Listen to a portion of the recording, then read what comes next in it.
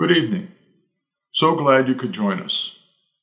Tonight, Eugene Higgins will share the gospel while referencing the carol, O Little Town of Bethlehem. My name is Glenn Todd, and I am your host for this series of messages. When I think of Bethlehem, I think about a town, and I think about residents in that town who had no idea what a momentous event was taking place within their precinct, even though it was predicted hundreds of years before its occurrence. We read in the Old Testament in Micah chapter 5 and verse 2, "But thou, Bethlehem, out of thee shall come forth a ruler, who has been from old to everlasting." And Isaiah the prophet, some 600 to 700 years before the birth of Christ, wrote these words, "For unto us a child is born, unto us a son is given." Isaiah chapter 9 and verse 6. The Christmas carol speaks of that child, that son, being given, a gift from God. Now let's listen to the carol as I share it with you.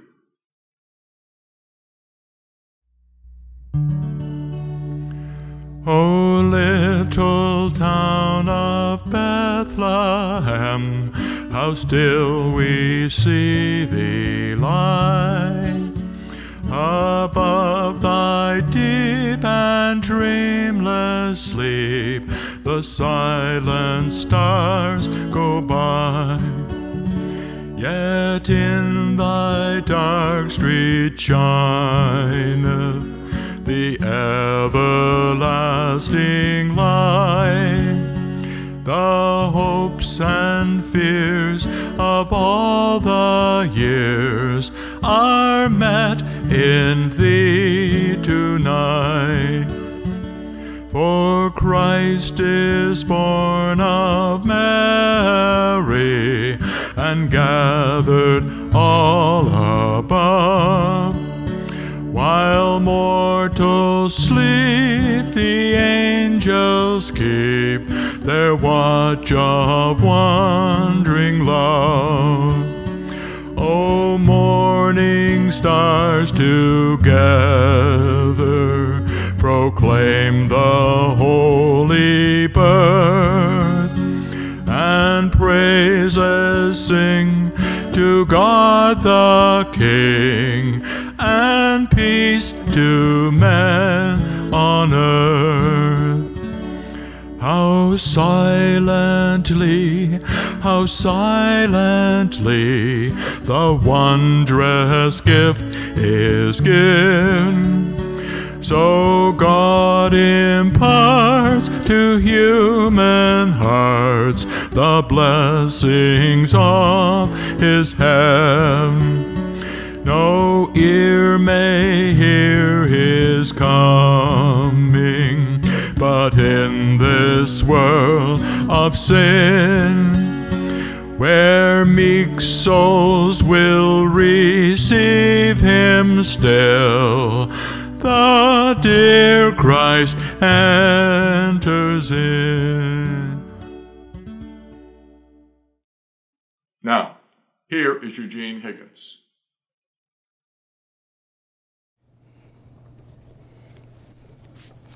Good evening and welcome to the preaching of the gospel of Jesus Christ. So nice to have you joining us tonight, and I hope God will bless his word to you as we consider his great gospel once more. Shall we pray? Father, in the name of thy Son, our Lord Jesus, we bow in thy presence. We thank thee for allowing us to be able to meet in this capacity, to communicate the gospel through this technology, and we humbly pray for thy blessing on thy word. We think of a world that is passing through difficulty just now, and we pray that thou wilt have mercy on us and be pleased, Lord, in the midst of this pandemic to grant that there might be relief and a cure found and a vaccine that would be effective, be able to be distributed. We commit this great need to thee and ask thy blessing. But just now, Lord, we are asking for help and blessing in connection with this meeting, praying that thou wilt be pleased to use thy word to bring men and women to thy Son for salvation. We ask this, giving our thanks in the Savior's precious name. Amen.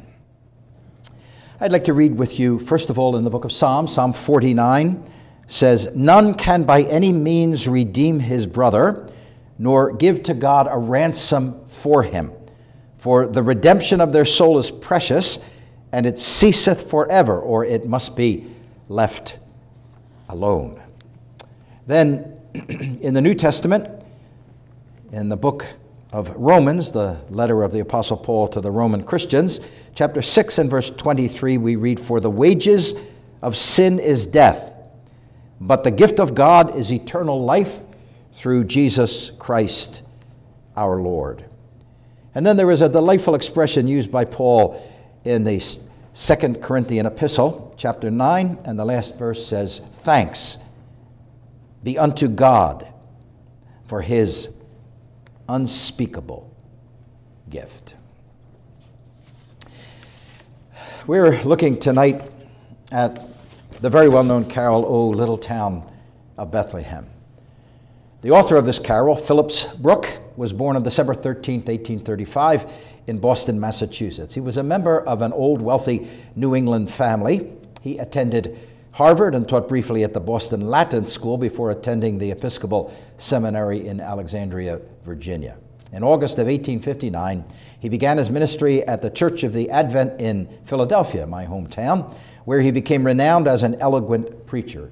He was known for his support of freeing the slaves and also allowing former slaves to vote. 3 years later, he became rector of Philadelphia's Holy Trinity, and except for a year of travel abroad in 1865 and 66, he remained there 7 years, during which he finished the lyrics of his famous Christmas carol, "O Little Town of Bethlehem." His own eloquence was matched by his commanding figure, standing 6 feet 4 inches tall and in his prime weighing 300 pounds. His preaching became so renowned that he was invited in 1880 to preach at Westminster Abbey in London and at the Royal Chapel at Windsor before Queen Victoria. In 1865, Brooks visited Judea. He had traveled there following President Lincoln's assassination and the deaths of so many of his parishioners and other Americans in the American Civil War. He traveled on horseback from Jerusalem to Bethlehem and was inspired by the night view of Bethlehem from the surrounding hills.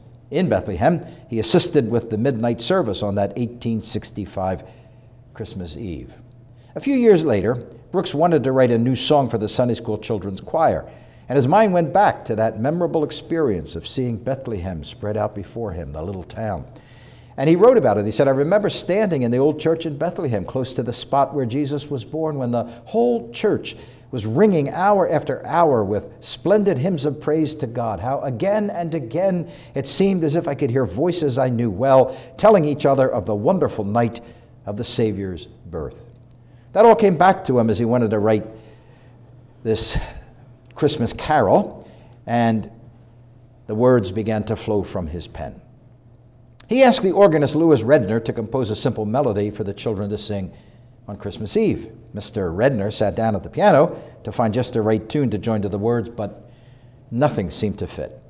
On the night before Christmas Eve, he went to bed feeling he had utterly failed. He said, "My brain was all confused, but I was roused from sleep late in the night, as he said, hearing an angel strain, and seizing a piece of music paper, I jotted down the tune." He titled it St. Louis. When, later on, he joyfully presented it to Brooks, he said, "I think it was a gift from heaven." The next day, a group of 36 children and 6 Sunday school teachers sang it publicly for the first time. It wasn't published as an official hymn of the Episcopal Church until 1892. Now, the historian David McCullough referred to this hymn when he told of something that took place during what he called one of the darkest times ever. Shortly before Christmas 1941, Prime Minister Winston Churchill, at considerable personal risk, crossed the Atlantic in great secrecy to meet with the American President Franklin Delano Roosevelt. The attack on Pearl Harbor had taken place, of course, just weeks before.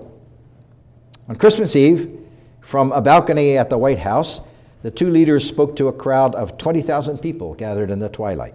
President Roosevelt pressed a button to light the Christmas tree, then he spoke to the crowd, and by radio the world was listening.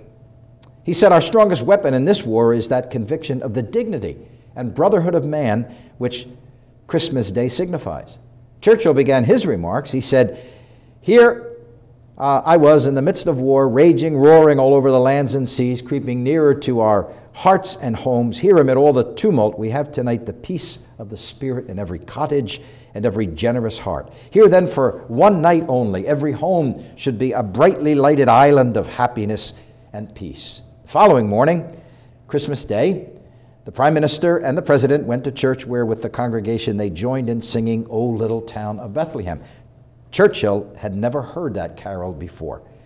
McCullough said he liked to think of Churchill and Roosevelt in those dark days, singing about the everlasting light that shone in Bethlehem. And as would be said about Churchill, he always sang lustily, if not exactly in tune. Brooks died unexpectedly in 1893 at the age of 58, never knowing how popular the hymn would become in the years ahead. For some reason, the fourth stanza has been dropped from the original score. It reads, where children pure and happy pray to the blessed child, where misery cries out to thee, son of the mother mild, where charity stands watching and faith holds wide the door, the dark night wakes, the glory breaks, and Christmas comes once more. Now, just as an aside, if you are a music lover, you may enjoy looking up the tune customarily used in England. It is called Forest Green and was arranged by Ralph Vaughan Williams in 1906. In looking at that carol, I was struck by the author's choice of words as he wrote how silently the wondrous gift is given. The wondrous gift is given. Usually everyone likes it when something is free. Retailers learned long ago that buy one, get one free sounds so much better than half off when purchasing two. How thankful we should be that salvation is offered to us as a gift from God. Now, to better understand this, consider these facts with me, please. Spiritually, we are poverty-stricken paupers. The Bible tells us of our debt and of our destitute, bankrupt condition as sinners. Speaking of even wealthy people, the passage I read to you from Psalm 49 says, none can redeem his brother or give to God the ransom. The redemption of the soul is precious. And literally, somebody has said the passage is saying, hands off. Only God can handle this because we are paupers. Do you ever think of how outrageous it is that our debt is not against a mere mortal like ourselves, but against the throne of the universe, our Creator, the great Jehovah? If someone asked us whether we were sinners, we would likely admit it, perhaps somewhat sheepishly, but we would admit something along the lines of, yes, I'm a sinner, we're all sinners. But if somebody asked us if we were a criminal or accused us of being a criminal, we would take great umbrage at that insult, as though to be guilty in God's courtroom, a sinner, is somehow less serious than being guilty in one of the courts of this world, a criminal. Sin is described in the Bible as lawlessness, and we have broken God's law. How impious that our debt is not in currency, it's not money that we owe. Our debt is in iniquities committed, vile sins against that law, that government, that God. And we can't remove any of that because we are helpless. Think how enormous our sins are. Who of us could begin to compute the number of his sins? Things that we have done, that we should never have done. Things that we didn't do, that we should have done. Thoughts of covetousness and evil that have come into our mind. No wonder that the question is asked in the Bible, is not thy wickedness great and thine iniquities infinite? We have missed the mark. That's one way God describes sin. We have crossed a line, crossing a line between right and wrong. We have failed to listen to God, ignoring his words, and we have fallen short of his standards. I think that all of us run the risk of minimizing our sin. It seems that some people imagine sins sort of like parking tickets. If you get too many, the policeman may perhaps track you down, or they may immobilize your car with what is called the boot. However, if you have just one or two parking tickets, that won't make a big difference. But sin is really like a virulent cancer, growing, multiplying, taking over. Major surgery is needed to save your soul because of how terrible sin is. You will remember that in Luke chapter 23, when the Lord Jesus was nailed to the cross, The first words from his lips were, "Father, forgive them, for they know not what they do." They weren't ignorant of their wrongdoing. Pilate understood that the Lord Jesus was innocent. Judas confessed, "I betrayed the innocent blood." No. The people involved, even those who delivered him up to Pilate, did it for envy, not because there was really any wrongdoing.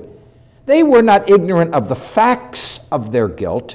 They were ignorant of the enormity of their crime, of their sin, that they were leading to death, condemning to death, and attempting to put to death the Son of the Most High God. How grievous, then, that our debt is of such a nature that we cannot lessen it, but that we constantly add to its enormity, this deadly, awful thing called sin. In his book titled The Heat, Steelworkers' Lives and Legends, Jimmy Baca quotes a man named Joe Gutierrez's story about the silvery dust flakes that frequently floated to the floor in an area of the mill where he worked, where steel strips rolled over pads in a tall cooling tower. For years, he said, that workers and visitors alike flocked to the site, which was especially picturesque at night. These silvery flakes floating down, and at night it was, as he said, people flocked to see it. Then they discovered that the dust was asbestos. Everyone breathed it, wrote Gutierrez, who now suffers from the slow, choking grip of asbestosis, as do many of the other plant workers. He said, I can't walk too far now. I get tired real fast, and it hurts when I breathe sometimes. And then he added these words, "And to think we used to fight over that job, to be near where those attractive silvery flakes were falling to the floor." Sin is very much like those attractive silver flakes. Enchanting, appealing, attractive, but absolutely deadly. You will understand how much we need to be delivered from our sins. And yet, we have no resources with which to buy or purchase salvation, no ability to earn or to deserve it. So please allow me to tell you wonderful news, that eternal life is called God's free gift. This is the present, the gift that God is offering. He's the giver. So rather than his being a demanding God, God constantly, generously gives. He gave us the world. One of the psalmists wrote this, "The heaven, even the heaven of heavens, are the Lord's, but the earth has he given to the children of men." He is an all-wise creator, foreseeing the kind of world that would be required to sustain life. And in this vast universe, astronomers and scientists are hard-pressed to find another place where it would be possible for life to exist, let alone for life to begin. But God gave us this planet, the blue planet. Then he stored it, stocked it with all the provision that is needed. I love the way the New Testament puts us. He has given us all things richly to enjoy. He is not only an all-wise creator, foreseeing the kind of planet that would be required to sustain life, but he is a faithful creator, unchanging in his commitment to our good. I think it is a remarkable thing that he has given us a Bible, his word, his inspired word, with all of the needed information to show us how to be saved.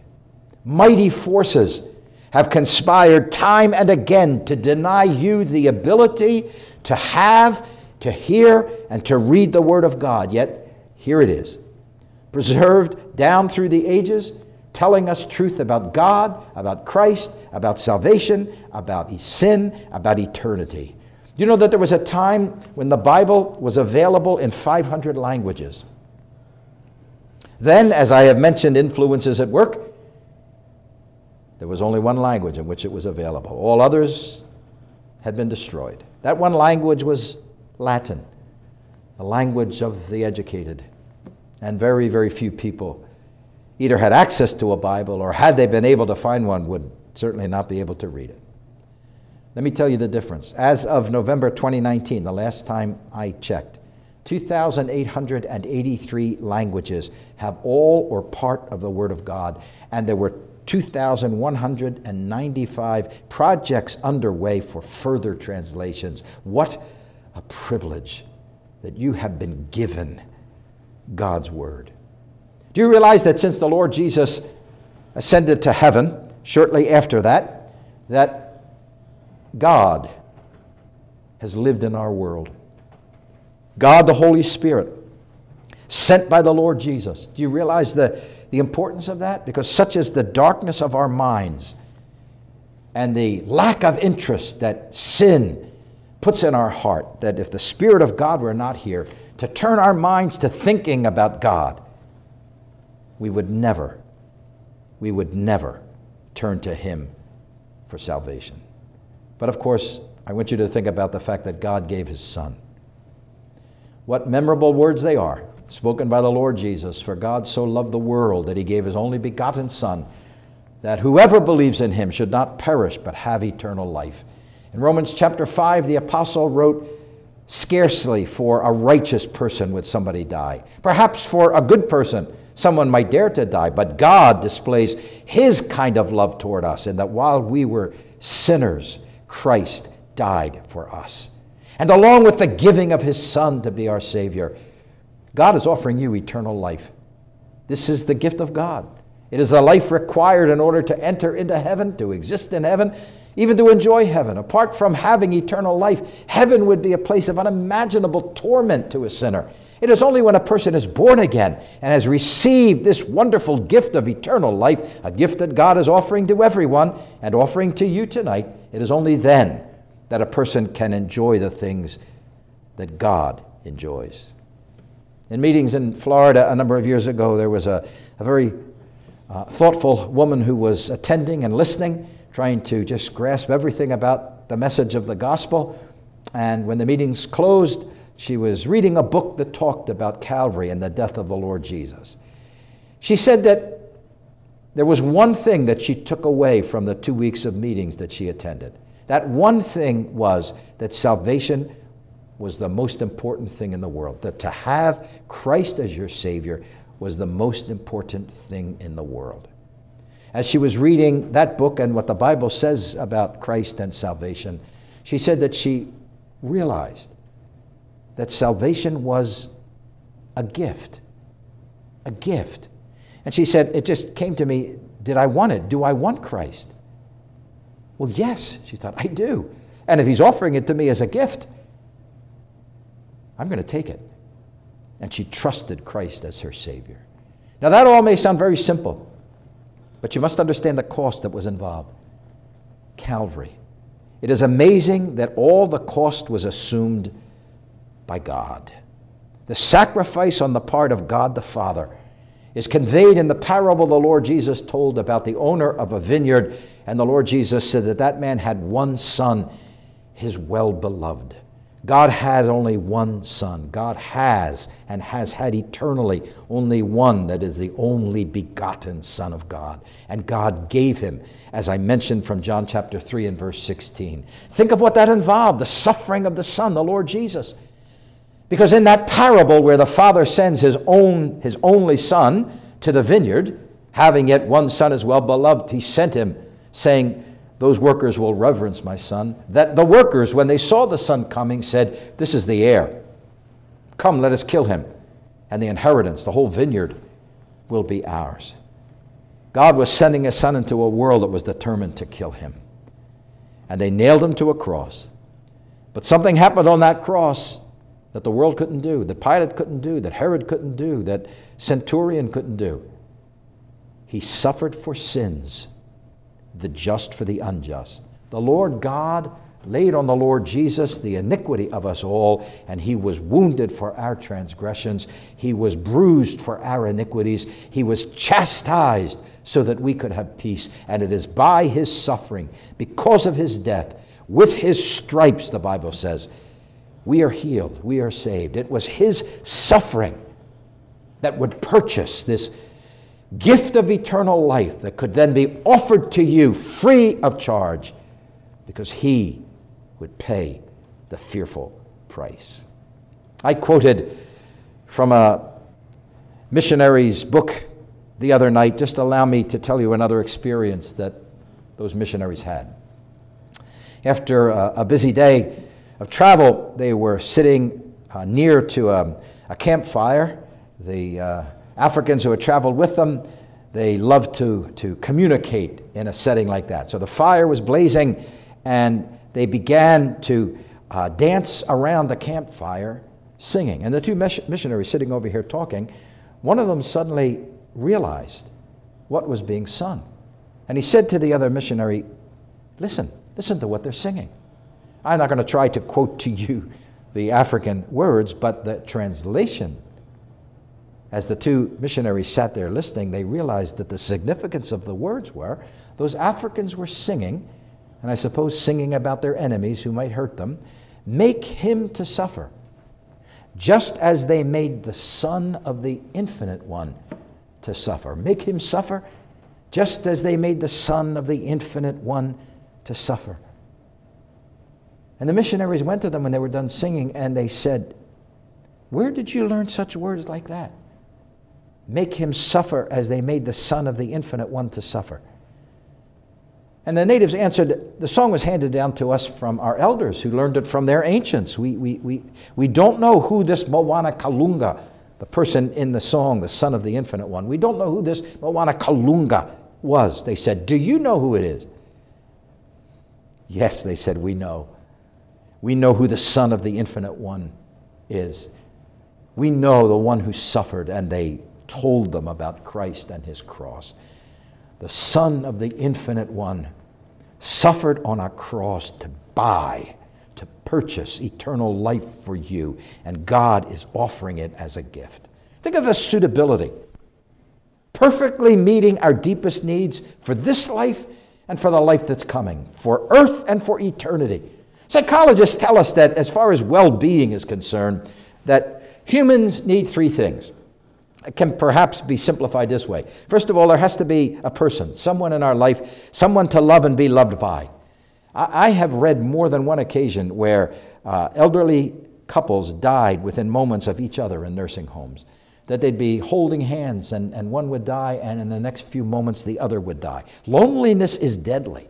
Friends, family, and relationships are essential. But as we noted, the greatest relationship is with the living God, whose unconditional love brings security and peace to the human heart. Apart from personally knowing God, life seems empty. So a person, and then a purpose, something to do, or a cause that makes life significant and meaningful, the sense that our lives count for something in the grand scheme of things. And apart from this link to the noblest of causes, life seems to have little meaning or goal beyond our own lifetime. Notice the appalling rate of teenage suicides, the hopelessness spawned by the teaching of Darwinian evolution, the nihilism descending on so many lives. As someone has said, many poor souls live in million-dollar houses, but there is a terrible poverty because there's a lack of purpose in life. The ultimate purpose is to be linked with a king who's going to reign forever and a kingdom that will never end. And that is a wonderful segue into the third thing. Not just that there must be people, a person that we can love or be loved by, and a purpose, a reason for living, and to make my life count in the matter of something that is lasting and enduring. But there must be a prospect, some hope to look forward to. Eternal life gives the believer the assurance of a heavenly home and future.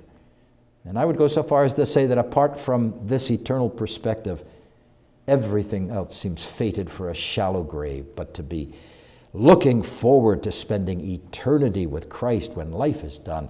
What a wonderful prospect to have before you. Years ago, after his very well-known London gospel meetings, Billy Graham intended to head to Scotland for a holiday, just to recover a few days. But on the morning of May 25th, He got a surprise call. Could he come to visit with Prime Minister Churchill? Mr. Graham wrote that when he got there, Churchill seemed to be in one of his dark moods.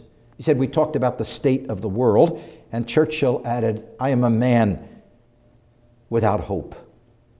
Do you have any real hope to tell me of?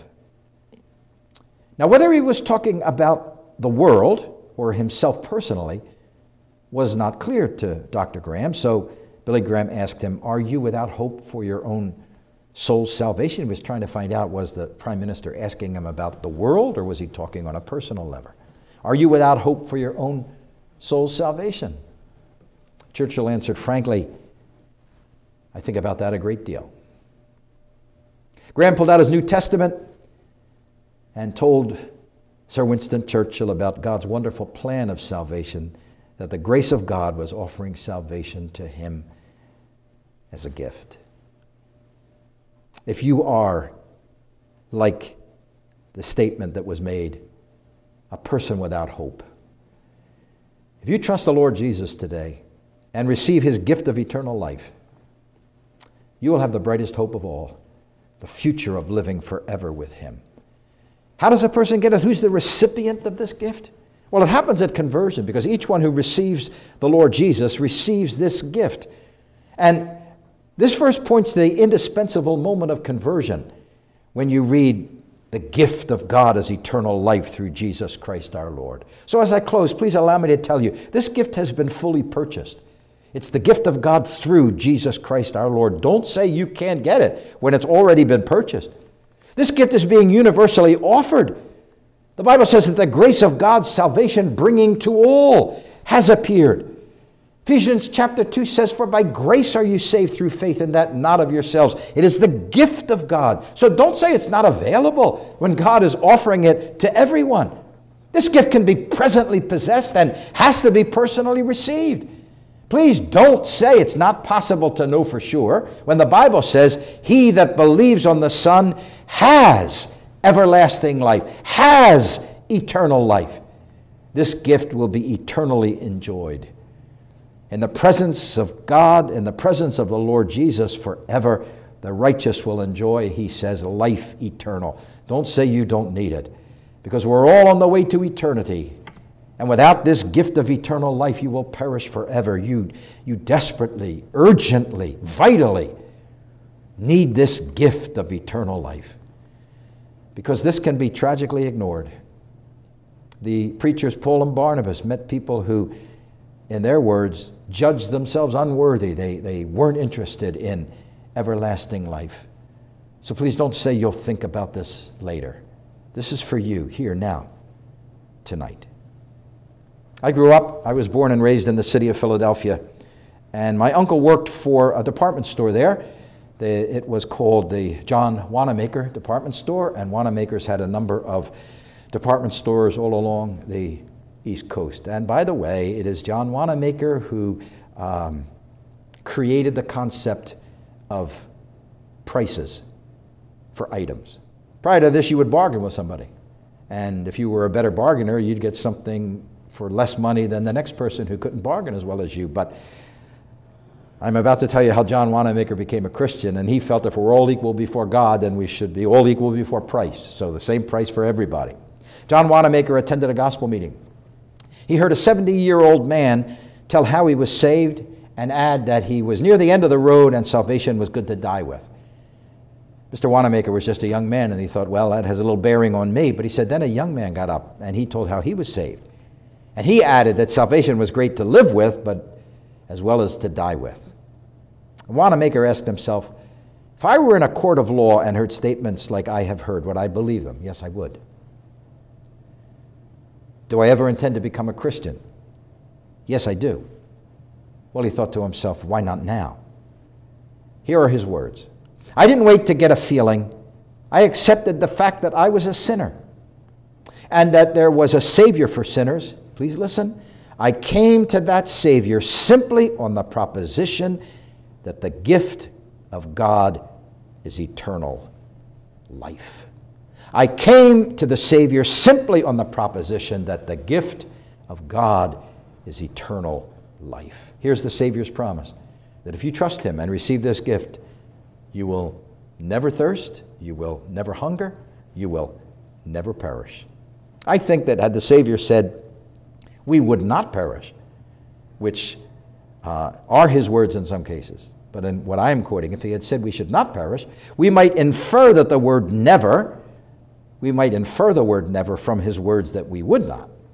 But the Lord Jesus removes all doubt by saying, I give to my sheep eternal life, and they shall never perish. This is eternal assurance, eternal security in the gift of God, which is eternal life through Jesus Christ our Lord. Trust him tonight. Receive that gift and begin to enjoy everlasting life. Shall we pray? Father, in the name of the Lord Jesus, we bow in thy presence, asking thy blessing on thy word. We are thankful for each one who has joined us. Grant, Lord, that the eyes of their understanding, as thy word speaks of, may be opened to see the truth of God's great gift of eternal life. We ask thy blessing, giving our thanks in the Savior's worthy and precious name. Amen. What a wonderful gift. Just what every man, woman, boy, and girl requires. We were reminded that we don't deserve God's gift. But God's giving is not based upon just desserts. Not like Santa Claus, who is making a list, checking it twice, going to find out who's naughty and nice. Now, the gift of God is available to all who want it. And it's free to us, but very costly to God. He gave his Son, the Lord Jesus Christ, to the death of the cross, where our sins were laid upon him, his Son, and he bore them willingly, so your sins could be righteously forgiven. But the question that must be asked, do you want it? God is not willing that any should perish in their sins. So we plead with you, as the Scripture says, believe on the Lord Jesus Christ, and you will be saved. If you would like more information on what you've heard, please visit our website at ottawagospelhall.com, where you'll find many useful resources. Also a contact page where you can leave contact information if you wish, and someone from the hall will get back to you. Thanks for joining us tonight. Please come back tomorrow night, when the contemporary carol, Mary, Did You Know, will be featured. Good night, and God bless you.